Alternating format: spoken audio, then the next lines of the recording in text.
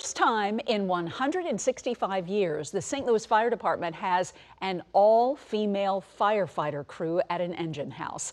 Fox News' Patrick Clark introduces you to them and looks at their place in history.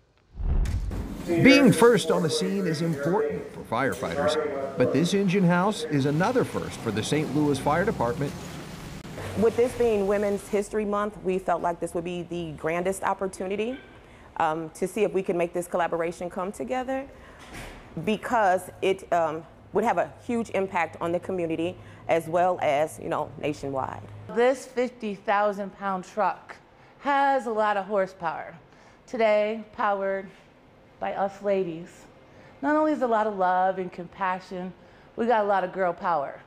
We're running this truck, we're out in the streets, and we're doing the job that every man and woman is doing out there. We're doing it, just doing it together. That's right, bringing the fight to the fire. These first responders are all female. The first of its kind, we're told. Women firefighters on the St. Louis Fire Department have been working for 35 years, but this is a first for engine house number 26. Oh, absolutely, absolutely. I'm really excited to be here with my sisters in fire, and we're ready to do whatever it takes.